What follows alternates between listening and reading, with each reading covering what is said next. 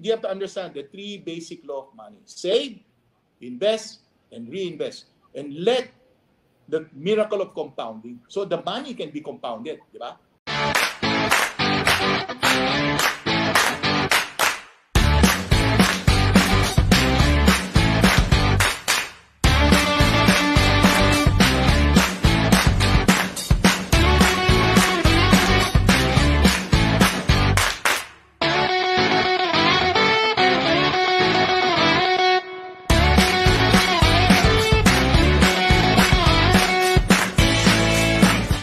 Welcome to Pisobilities here in CBRC.tv. I'm your host, Armand Bengco of the Colaiko Foundation and KSK SMP Co. Magandang araw po sa inyong lahat. Saan man kayo nanonood, this is the new medium, the new TV, the new way of broadcasting CBRC.tv. The virtual space of the future today. Today, I have one of the most revered persons in my life as our guest tonight. Hindi niya alam yun. And now niya lang malalaman, and I say it on air pa. Because totoo. My siblings are very much into the stock market. Ako, hindi po eh. My brother, two of my brothers, and my sister. And then I have Francisco Colaiko as one of my mentors. Both Mr. Colaiko, my siblings, mga kapatid ko, they all refer to our guest as one who can truly, genuinely, with honesty and integrity, of course, experience and expertise to talk about the subject matter tonight. Stock market and investing in general, up to the basic principles of money. Let us welcome founder and chairman of Call Financials, Edward K. Lee. Sir Edward? Yes, thank you. Thank you, Armand. Thank you for inviting me. Yes. Salamat ho. Sir Edward Lee, thank you very much. This has been the most sought after topic as people asking. We have a very interactive program and people asking always nung ang dami namin dinidiscuss about investments. Stock market. Ngayon namin talaga nakaschedule sa calendar, tapos ang ganda pa, ang daming nangyayari sa paligid natin na mas maganda manggaling sa inyo. Thank you for accepting our invitation. Kita nyo, Sir Edward, magyayabang ako konti. Nasa almost 100 na kagad yung viewers natin. Live yun Sir Edward. Salamat. Ganun sila kauhaw kasi, Sir Edward, sa lalo na timely na information tungkol sa stock market, and sikat na sikat syempre yung Call Financials. At konting introduction naman about you and Call Financials before ko banggitin yung mga when we started, I bought 15% of a company way back in 1983. 15%. Pagbili ko ng kumpanya, when I bought it, 15%, I just bought it. Ang nangyari is that Ninoy was assassinated in 1983. Yes. So at 1983. So they wanted to close the company already. So teka, kakabili ko lang di ba? So ganoon lang talaga. That's what it is. Then of course, a lot of challenges from 1983 to 1986, tapos nag-revolution, di ba? After the revolution, the majority people decided to sell the company na. So ang ginawa ko, I bought the company with my group and I changed the name to City Securities. So from BNTans naging City Securities yan. So we were the new kid on the block at that time. Pero siyempre, I've been involved in the stock market since I was 17, 18 years old. So nandun na ako. Really? Nandun na talaga ako. Yes. Nagsusugal na ako noong 1973, 74. Naubos din. Kasi siyempre, nagsusugal ka, hindi mo alam bata ka, hindi mo naintindihan. So, ubos din tayo, no? So, this is what I was explaining to you. We have to go to that experience. That's why I was with the president of the Philippine Stock Exchange last week, and I visited him, and I told him it is not protection, it is education. That's the role of COL. Call Financial is all about advocacy, all about educating. That's why yung tagline natin, we believe that all Filipinos deserve to be rich. Kasi alam na natin to, naintindihan naman natin po ito, di ba? So we really spend a lot of time really educating. But of course, Armand, alam mo naman yung negosyo natin, di ba? Education. Paiyakan na tayo. We went to all the different region, all the OFWs. Yun ang biggest challenge natin. Anything we give for free, people do not appreciate it. Nako mo. Agree.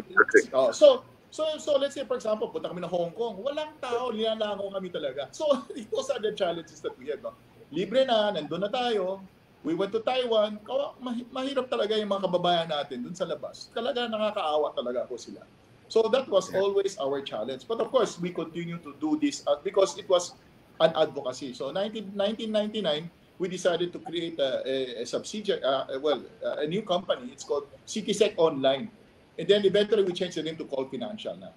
So it's all about, di ba, sinasabi ko sa'yo, when we were listed, we have to talk to the Philippine Stock Exchange. But kasi kilala nila ako, kasi I was the chairman of the Manila Stock Exchange Computerization, and then the PSE. So we put it together. I was with the board for 2 years. Kakilala ako. So nung ginagawa ko yung CitySec Online, yung Call Financial as a listed company in 2006, we had only 272 customers. Nag-umpisa kami 272.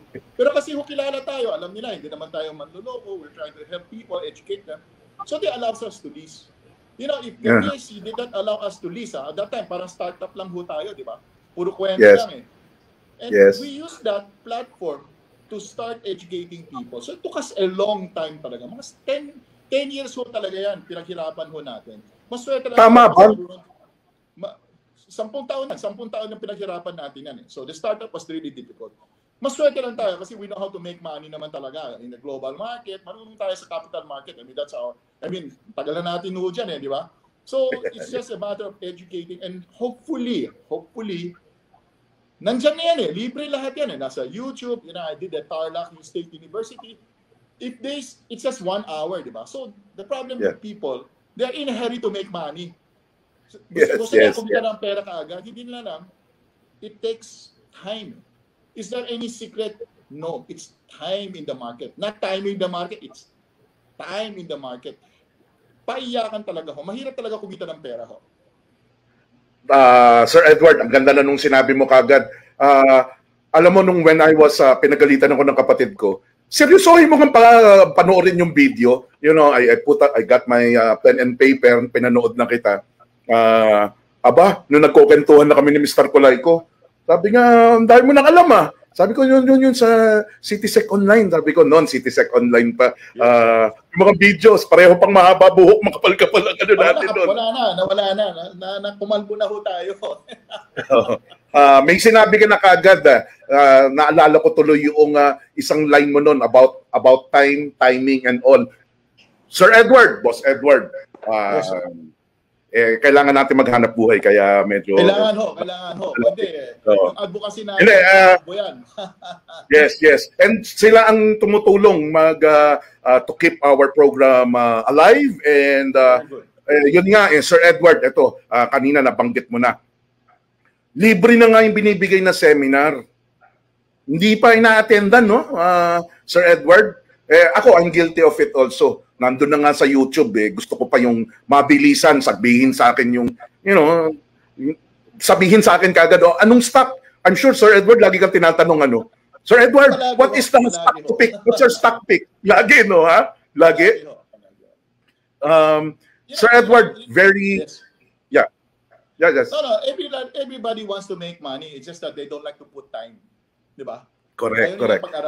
Gusto nila sabihin mo na lang kung anong bilid mo, di mas mabilis, di ba? That's why yung mga hype ng mga penny stocks na hina-hype, that's why they want to go there kasi binebentahan sila, di ba? May kwento. Yan ang gusto nila kasi umakyat baba ang presyo, di ba? So they get excited. Parang entertainment yung ginagawa nila. Sir Edward, konti lang I'll try to put some structure. Una, sa inyo po, why did you get into the stock market? Kayo muna. Hindi kasi hindi ho tayo marunong mag-aral eh. So, ang nangyayari, naghahanap tayo ng extracurricular activities. So, there is an organization na tinatawag natin na Junior Achievement of the Philippines. Yes. Yeah, I know that. Yes. So JA. So I was one of the mini company president, 1972 yan. That I was 17 years old. Tapos ang ginawa namin, nagpe-print kami ng t-shirt, set up company, di ba? Tinuturuan kami para maging entrepreneur. So JA is really a platform to help young kids to become entrepreneurs. So nandun kami, doon ako. I was one of the company president. In fact, yung company ko is called NESO. Kasi the day that we put it together, it was New Society. It was the beginning of the martial law yan eh. I remember 1972 yan. Oh. Yes. Oh, so then we visited one of my mentors. Visited one of the mentors that came from Jardine. He was with Jardine. In fact, he writes for Manila Standard, I think, wife, Leo Alejandrino. So siya yung parang nag-expose sa akin sa stock market. We visited his office. We were young, marami kami, bata pa kami. At the back of his office, ang daming mga chart. Tinanong ko sa, what's that? Sabi na, this is our charts of listed companies. Syempre, alam mo naman, Armand, during our time, 1970s, puro mga mining issues, oil issues, di ba? Yung mga penny stocks natin, di ba? O syempre, hindi tayo marunong, binigyan ako ng libro, nagbabasa ako, tapos, if you do not act, syempre, hindi ka matututo. So, nagbukas ako ng account, ayun, 1973, bull market, ang laki ng kinikita ko. 1974, guhit lang, pupusta ako. So, I got kicked out in school. I had to, kailangan, nagtrabaho ko 3 to 10. 8 pesos a day sa isang computer center. Till today, it's still there. It's Equitable Computer Services, Equicom. Equitable. I was with Equitable Bank talaga. So, my one and only boss is Equitable Bank, Equitable Computer Services, Equicom talaga. So, I started there. That's the reason why sa COL, lahat ng mga tumulong sa akin nung ginagawa namin itong mga computerization came from the old Equicom mga software engineer, mga computer engineer. So this is not, hindi naman dandyan lang eh. Ang nangyari, it was because of the relationship we have, di ba? When I was working with them, and then they helped me build the platform, they helped me build the website. Silang tumulong sa akin. So, then of course, kasi mahilig ako magsugal kasi dati, di ba? So, nangyari, it became a combination between computerization and trading the market.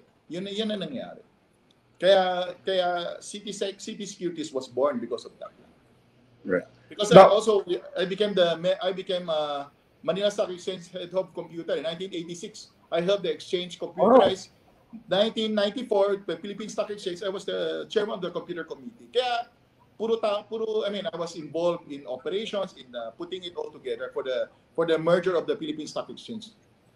So we was part of it. So it's a long history talaga. Matagal na talaga ho tayo dito sa negosyo natin. Did you study computers? Wala, hindi tayo marunong. Hindi tayo marunong yan. Pero ikaw nag-head ng we were just exposed. I'm from operations eh. 'Di ba? Sa operations ako eh. I ran the kasi 'di ba, Bengco, 'di ba? Nagko-computerize kami dati, bagong-bago lang 'yan eh. 1974 eh. Wala, araw-araw minumura kami ng mga branch manager kasi your manual and computerization, 'di ba? Inaayos natin 'yan eh. So it was a 3 to 4 years of experience running an operations talaga. In operations ho ako. But then of course, may mga kilala tayo na mga engineers na mga programmer, mga system designers. So nakalusot naman ho na tinulungan tayo when we were starting the COL, the CitySec online what we call this platform, in online platform. So sila yung tumulong din ho sa atin. All right. Sir Edward, ano ba yung stock market? For the benefit of our audience, nag-polling ako kanina sa mga profile ng usual na nanonood sa atin. Sadly, pero siguro ikaw lagi kang the optimistic person that I know of you. Kakaunti, more than half, boss, hindi nila alam yung stock market. Ano ba yung stock market? Ang stock market, simple lang eh. Let's say for example, let's say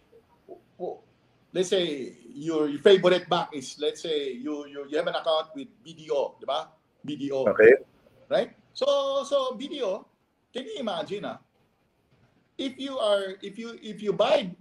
put your money in the bank, di ba? Normally we put our money in the bank. Ano binibigay sa interest? Walang 1%. Oho. So it takes 72 years to double your money, di ba? Right? Yeah, Diba? yeah.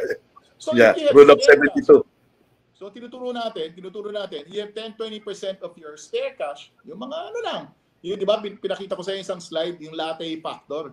Huwag ka nang Yes, uminom ng yes. Starbucks, uminom ka na lang ng mini stop, di ba? 20 pesos. Tabi mo yung 100 pesos mo, then you start investing. Instead of putting your money in the bank, you just invest in video.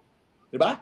Invest mo na yung pera mo sa video. So assuming 10% compounded rate of return yan. In 10 years, milyonaryo ka na rin eh. The problem is people don't see it that way. Di ba? So you're a part owner. Parang may marami akong kwento dyan sa mga ganun eh. We were encouraging people to invest in SM, di ba? Shoe, SM eh.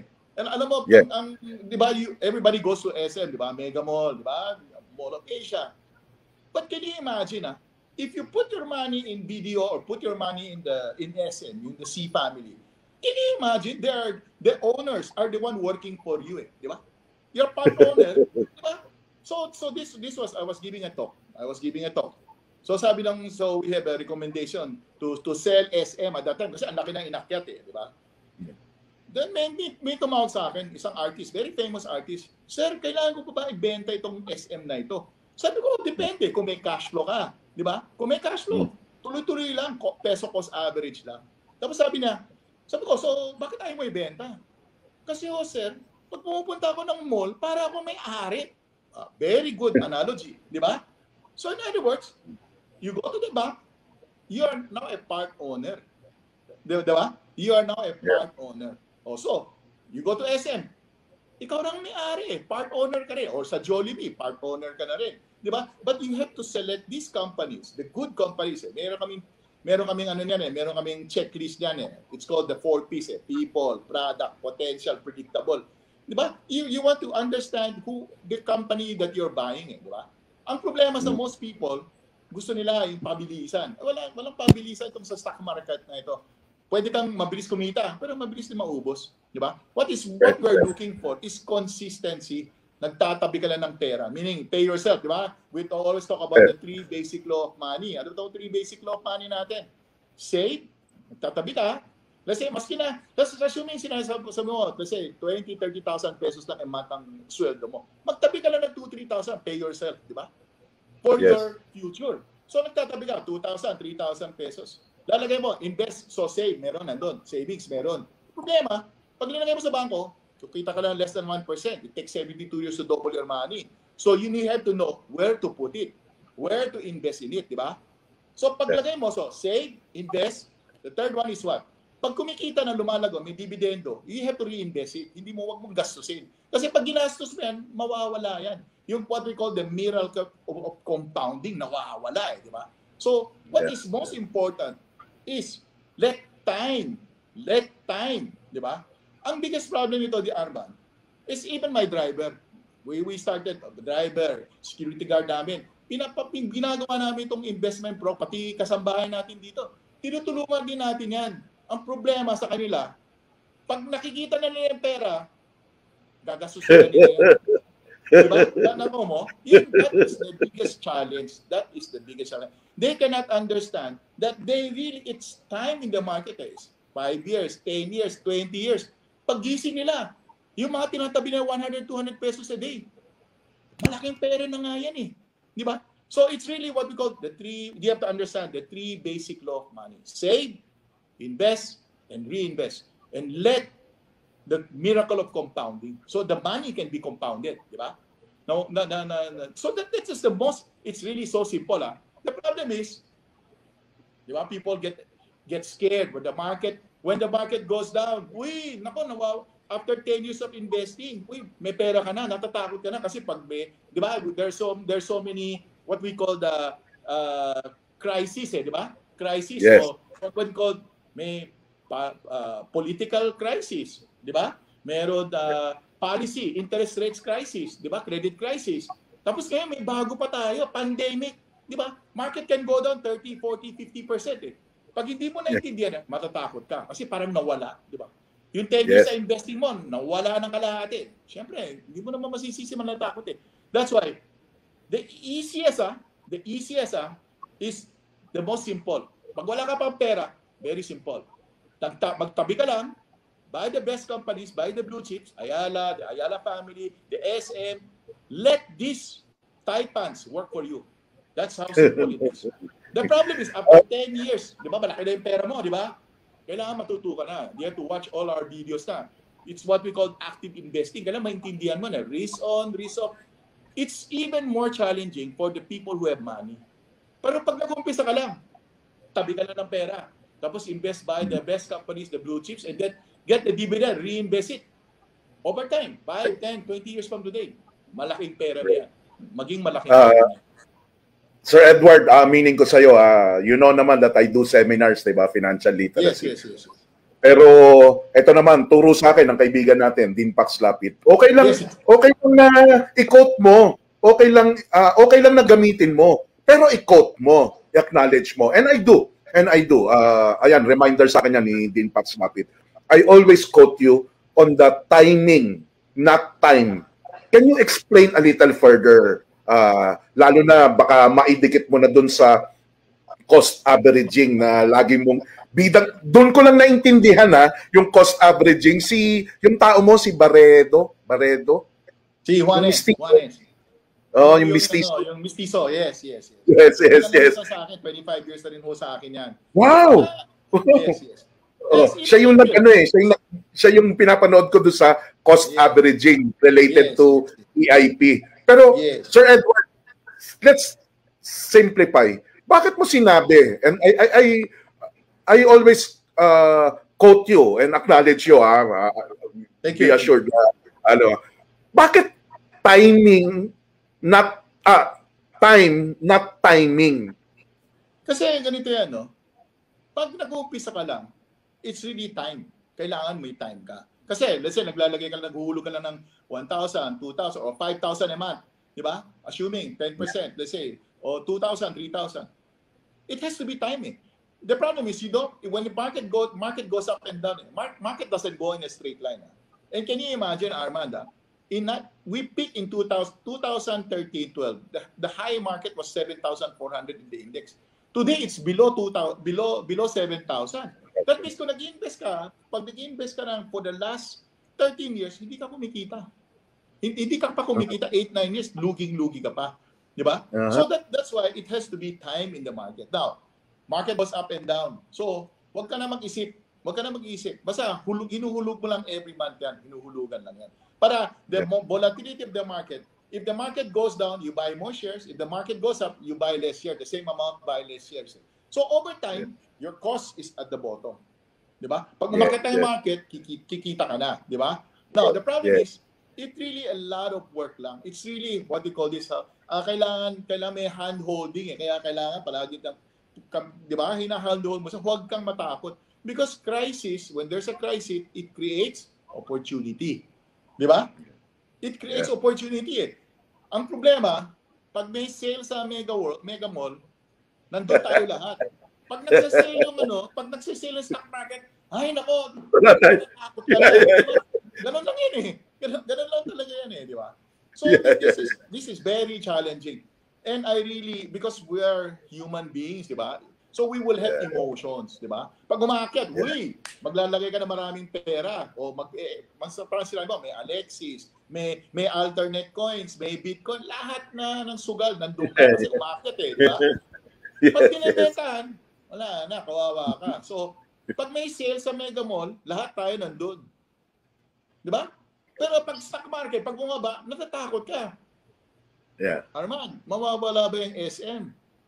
Mawawala ba yung mga Ayala? Mawawala ba yung Globe?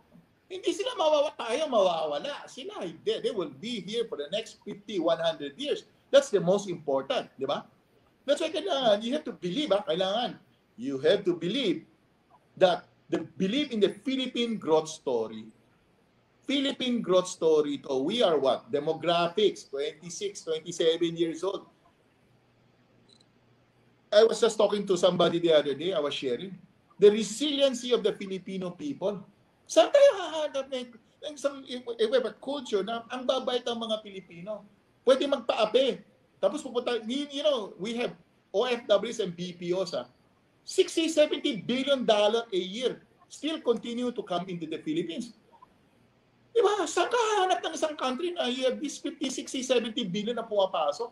Kaya, kaya ako, I always believe that we have to understand that that we Filipinos, really, once you understand it very well, we should be doing very well. Dapat maayos ito. Ang problema lang, syempre, politiko, maiingay naman lahat yan di ba? Maiingay lang. Pero Sir Edward, yes. You are saying that for a fact. Hindi yan dahil mahal mo lang ang bayan, maganda ang Pilipinas, you believe the Philippine growth story. You're not saying that just because of love of country, because of hard facts, right? Yes. The demographics, the OFW remittances.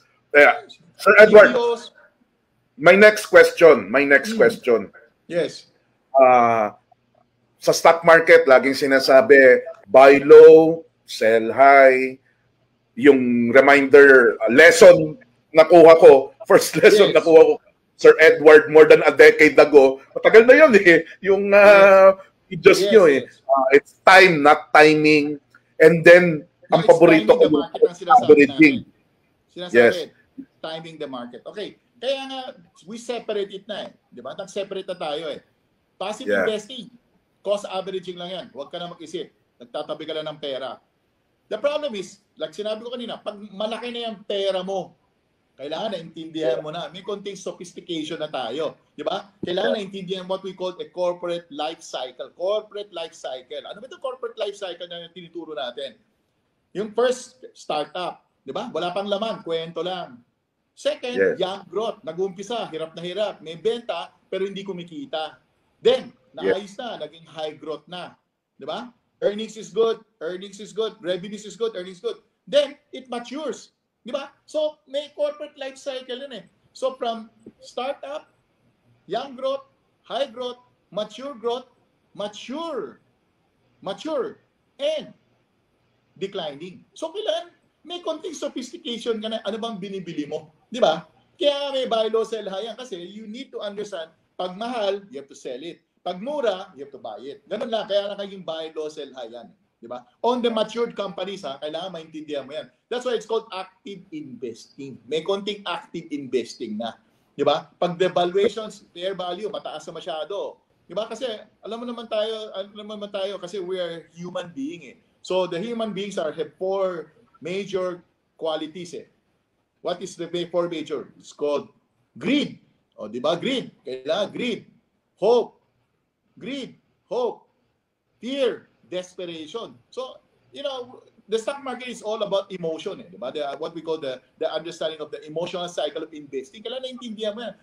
Pag umaakit ang market, wala. Nandyan lahat ng pera. Tapos pag bumaba, hindi. Baka hopefully baka okay lang. Tapos pag bumaba, natatakot ka na.